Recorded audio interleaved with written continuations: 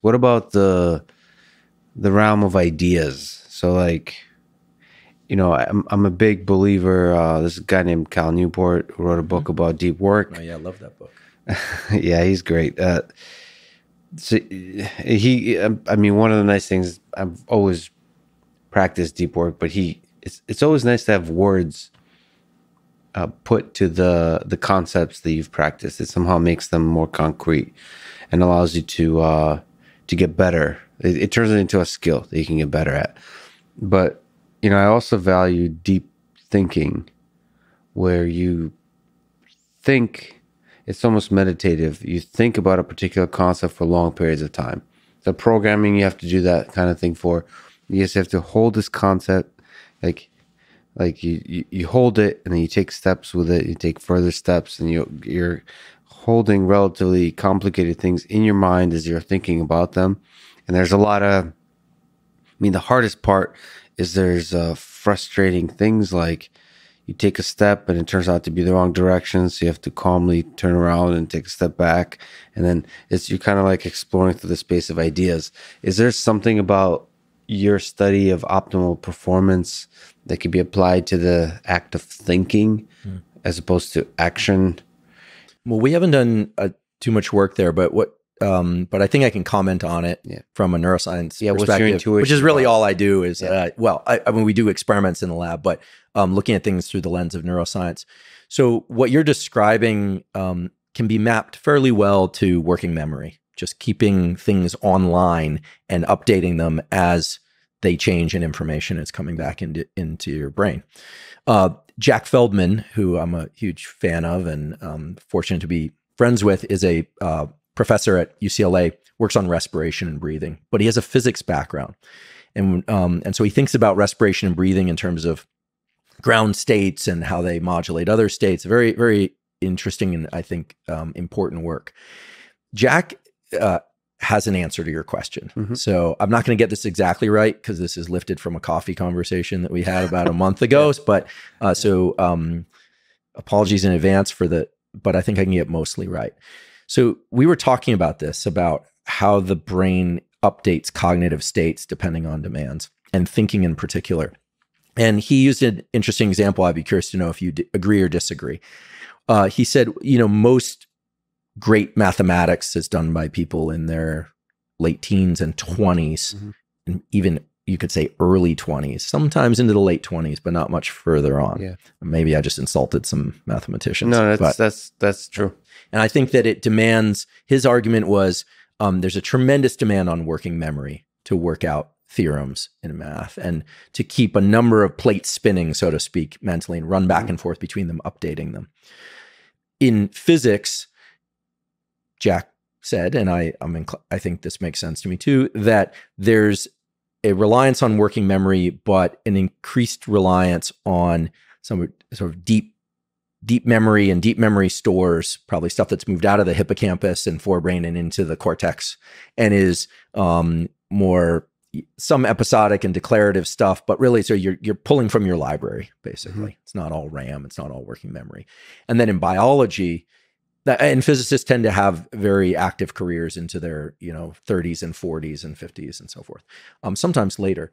And then in biology, you see careers that have a much longer arc, kind of these protracted careers, often people still in their 60s and 70s doing really terrific work. Not always doing it with their own hands, because the people in the labs are doing them, of course, but and that work does tend to rely on insights gained from having a very deep knowledge base, where you can remember a paper or maybe a figure in a paper. You could go look it up if you wanted to, but it's very different than the working memory of the mathematician. And so when you're talking about coding or being in that tunnel of thought and trying to iterate and keeping a lot of plates spinning, it speaks directly to working memory. My lab hasn't done too much of that. With working memory? But we are pushing working memory when we have people do things like these simple lights out tasks while they're under. We can increase the cognitive load by increasing the level of autonomic arousal to the point where they start doing less well. Yeah.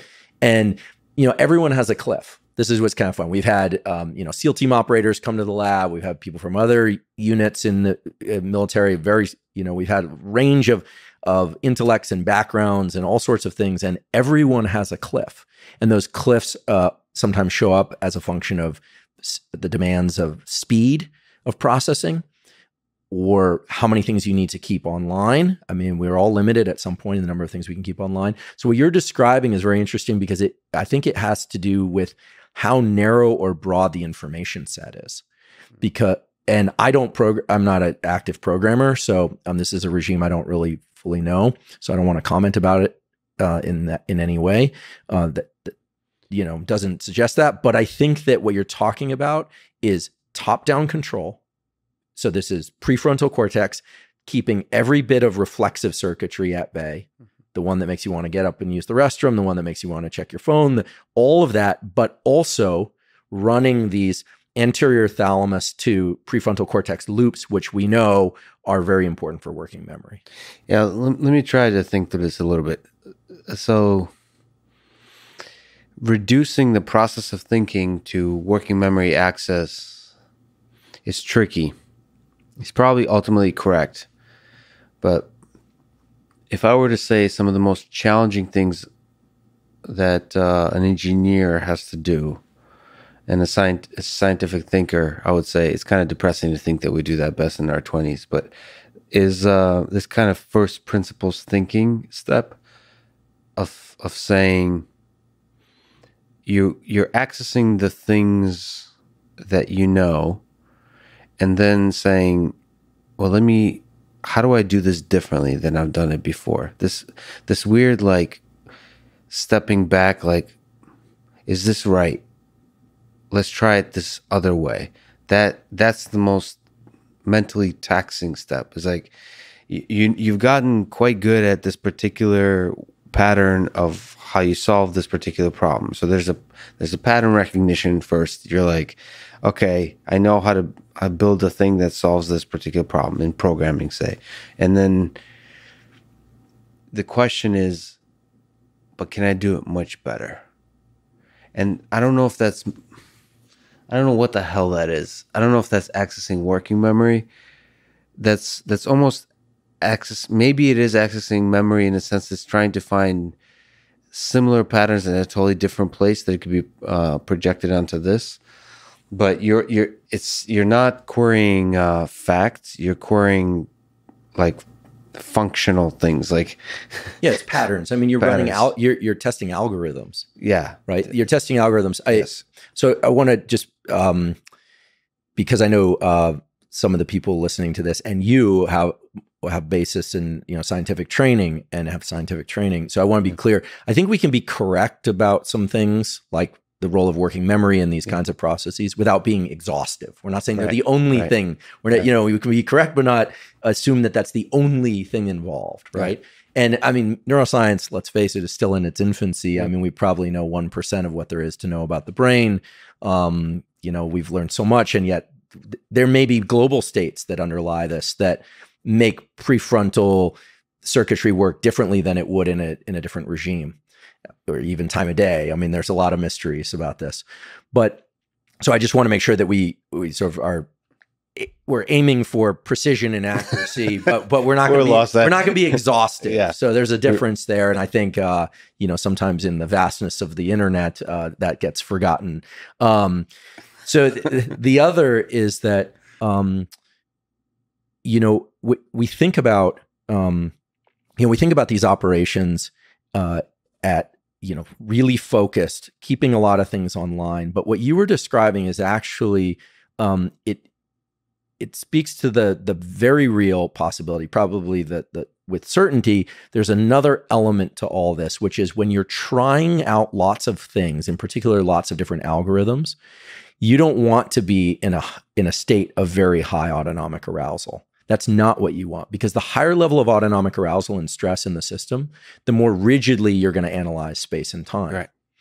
And what you're talking about is playing with space-time dimensionality. And I want to be very clear. I mean, I'm the son of a physicist. I am not a physicist. When I talk about space and time, I'm literally talking about visual space and how long it takes for my finger to move from this point to this point. You are facing a tiger and trying to figure out how to avoid being eaten by the tiger. And that's primarily going to be and time. determined by the visual system in humans. Yeah. We don't walk through space, for instance, like a scent hound would, and look at three-dimensional scent plumes. You know, when a scent hound goes out in the environment, they have depth to their the odor trails they're following. And they don't think about them. We don't think about odor trails. You might say, oh, well, the smell's getting more intense. Aha. Yeah. But they actually have three-dimensional odor trails. So they see a cone of odor. See, of course, with their nose, with their olfactory cortex.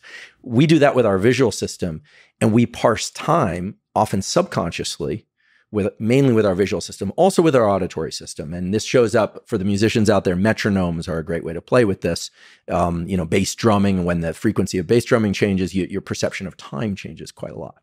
So in any event, space and time are linked through the sensory apparatus, through the eyes and ears and nose, and probably through taste too, and through touch for us, but mainly through vision. So when you drop into some coding or iterating through a creative process or trying to solve something hard, you can't really do that well if you're in a rigid, high level of autonomic arousal, because you're plugging in algorithms that are, in this space regime, this time regime matches. It's space-time matched. Whereas creativity, I always think the lava lamp is actually a pretty good example, even though it has these counterculture, new agey connotations, because you actually don't know which direction things are going to change. And so in drowsy states, sleeping and drowsy states, space and time become dislodged from one another somewhat, and they're very fluid. And I think that's why a lot of solutions come to people after sleep and naps